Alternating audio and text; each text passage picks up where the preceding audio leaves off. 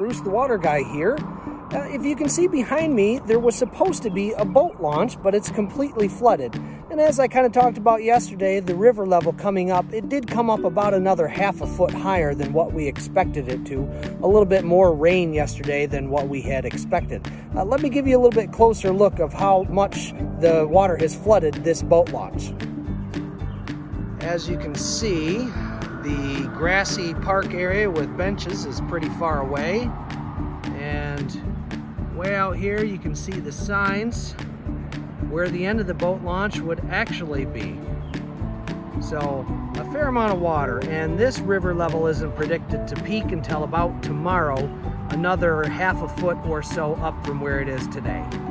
There was a bit of good news today. I got an email from the Department of Environment, Great Lakes and Energy that stated that FEMA had received a significant donation of cloth face masks, and through the MI Warren or water wastewater cooperation of different plants from around the state that will help each other in time of emergencies, they're going to be able to send out 5 cloth masks per employee to be able to protect us while on the job.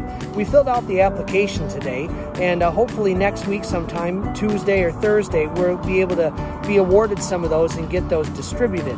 5 per employee at least would allow them to have 1 per day that they could switch out to wear to help keep the operators safe of both water and wastewater treatment plants. The Michigan Rural Water Association has volunteered their organization to help distribute those throughout the state, including a couple of plants that are just going to be pickup points for the rest of us that want to be able to, or are near a pickup point, to distribute those masks. So this is cooperation in among plants that are going to allow to help keep continued operations so that we can protect the workers, to keep the utilities going and the water flowing. This is Bruce the Water Guy. Have a good day.